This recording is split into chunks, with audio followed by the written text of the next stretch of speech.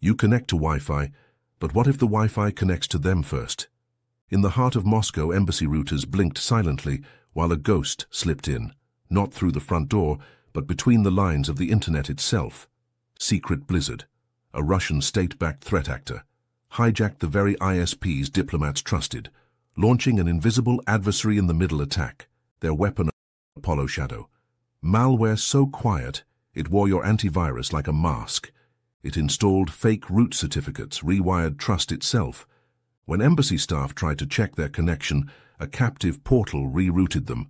One fake error, one click.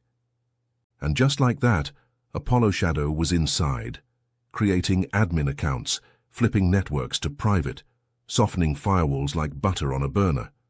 No alarms, just the soft whisper of certificate DB.exe and a JS file teaching Firefox who to trust. The malware didn't just infect machines, it made them believe the enemy was a friend.